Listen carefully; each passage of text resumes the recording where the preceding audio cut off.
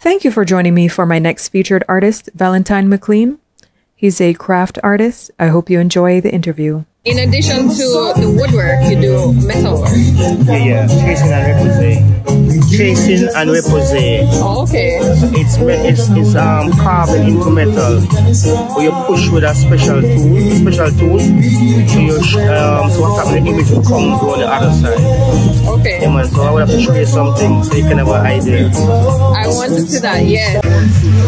So I was talking to your dad about his collection and all that, but he's just beaming whenever he talks about you and your stuff, because not necessarily because you're somebody's child you're going to pick up on, you know, the same artistic traits, but it's really cool that both you and your dad have this talent, and your stuff is like, I feel like it can go with anybody, any style.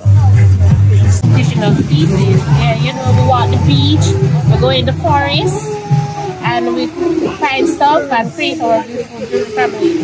Like tamarind wood.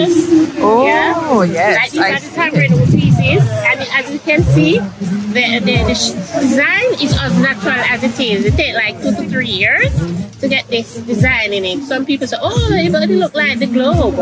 And it looks like a natural heart shape too, yeah, which is so interesting. You cut the wood as it is, so you don't change. If it's something you're trying to stick to what you see, yeah.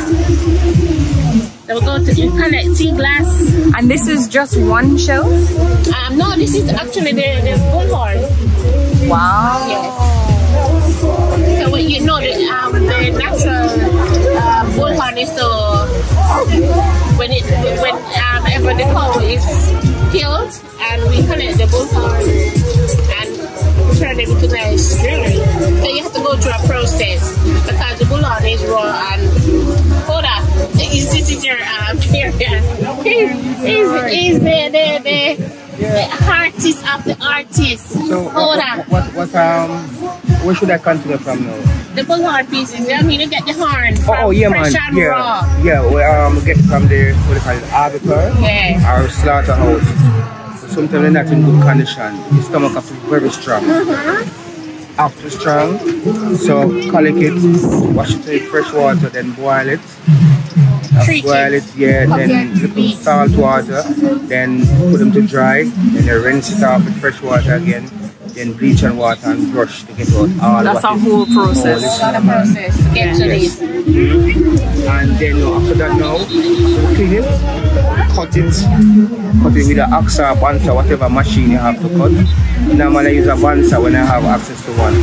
Or I use axe. Then now heat it over fire and flatten it. Get it like that. And then you have to also polish it. Not lacquer in the sun with like 5-6 grade of sandpaper to get it smooth, then you polish it. Wow. Luckily for me now, why it's easy for me to get the sheen on it to polish. I did 5 years part-time at Edna College back then. So it's all so you're prepared for that? Oh mercy. Well, the thing, you know, when I left Edna, I couldn't afford equipment, material, tools. So I said, no, let me, since I have the know-how to sand and polish, I start using natural material like calabash, coconut, cohorn, bone, wood, and cedar. That is very smart. Yeah, listen, because I couldn't go spend 5 years and then come back out and jump into a 9-to-5 for life. No, this is my life. Yes, and I enjoy doing this. It's a full joy. Yeah, you know? And then using these materials, it helps to keep your costs down too. Yes, yeah, man, definitely. It's a goal to make something out of gold right now. Awesome, man. Yeah, man. And with these are the coconut shell pieces. Oh, yes. You see how different they are? So these are the natural form, and then we did the design by just burning it with a rotary tool. Every now and then, so it's not like a huge one. Yeah, man. I know you edit your thing and get it where you want. Yeah. So even these calabash bags now, like this one go between limbs and the tree. Yeah. This one now, I just put a piece of wood and I just cover it with a piece of rubber. Okay. And you just chop it onto the calabash while it's young. So it grow between the two makeshift thing I made. So you get a piece of wood. So you literally grow it into shape? Yes, into shape. Wow. Yeah. And it's not me just get up and do it, it's nature. I saw it. But you're working with nature? Yes. And I said, well, if the tree can do it like this, let me try. And also I plant like over 100 calabash trees on Mona Road. You planted the trees? Yes, on Mona Road back in the 90s. And after a while, people just start cut them down. One person said to me, oh, why are you turning the place into forest? Wait, we need trees. Oh, mercy. But it's when now they want to plant back all those trees that they're cutting down, don't it? But it's not just layman around after it, because while they were widening Mona Road at Blue Castle Drive, I had some on the left hand side going up. And they just bulldoze on everything. So if they dig it up and plant it somewhere, I would feel much better. Yeah, but they don't do that. They don't. They don't think about it, and now they have to plant all the trees back. Yes. We work in the hard to local materials. Yeah. Oh, broken china pieces now. These pieces are earrings are broken china. You find them all over Jamaica, and some of those dated from, I can't say exactly. I didn't do a check to know if these are from the 15, 16, 17. How do you find these? All right. Where people used to live like way back in the days, and people move now when rain falls. What happen now? Topsoil wash away, and they just expose. So I will go there with a little fork, and you just scrape, a little sieve, like your own excavation. Yes, and you just found some serious pieces. So these are the earrings. Some pieces are found like downtown, Central and Grand Park. While they were doing a water feature down there, they were digging this. They were digging the whole place to do whatever they do to make the water feature. So I found some serious pieces with some over there.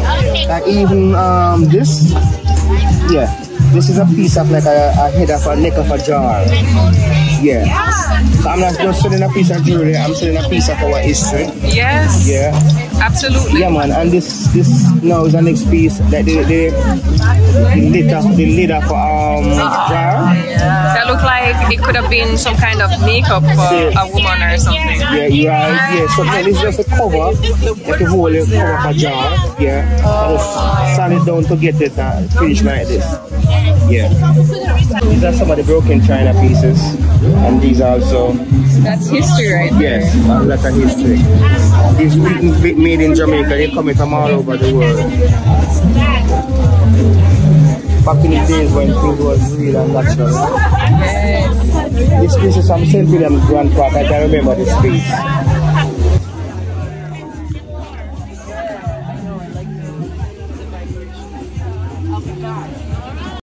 Thanks once again for watching another one of my interviews with artist Valentine McLean. If you have any suggestions on content that you'd like to see me do, please leave it in the comments. Also, if you haven't done so already, please subscribe and follow for more.